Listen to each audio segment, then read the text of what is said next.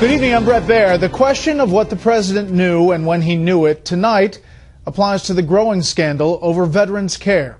Here are today's developments. A doctor who worked at a VA hospital in West Virginia insists she was told to put patients off for months on end, with disastrous results. A published report details excessive waits in Albuquerque, New Mexico, as well as the possible destruction of documents there. And the Washington Times says President-elect Obama's transition team was briefed on inaccurate waiting times back in 2009. Chief White House correspondent Ed Henry with how the administration is handling it all.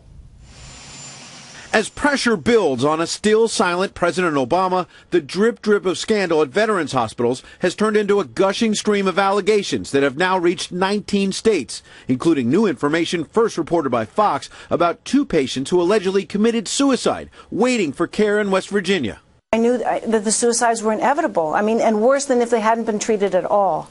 And the Washington Times reported the Obama team was warned by the Bush team during the 2008 transition about troublesome wait times at VA hospitals. Aides to the president acknowledged today for the first time they knew broadly about that problem even earlier. The fact is, then candidate Obama, then Senator Obama, identified problems within the VA and committed himself, should he be elected, to making sure that we enhance the budgets. In fact, as a candidate, then Senator Obama told the VFW it was a sacred trust to improve treatment for veterans.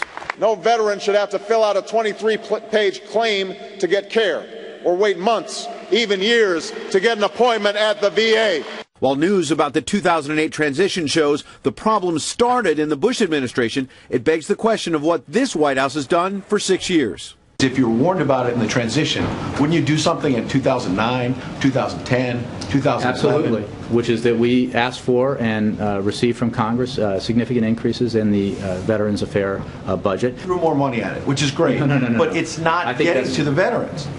Well, that's simply not the case. Again, you have more veterans being served through health centers around the country. Whistleblowers disagree. One anonymous doctor telling the Daily Beast an Albuquerque VA hospital has a secret waiting list of 8 months, while this whistleblower told Fox about one colleague's haunting phone conversation in Phoenix. She said, "Oh my God, Troy, I just called the wife of a veteran who's already passed away. He was waiting for a new patient appointment and never got it until it was too late." While the president has not spoken out on the scandal in nearly a month, aides say he's madder than hell and will address it soon.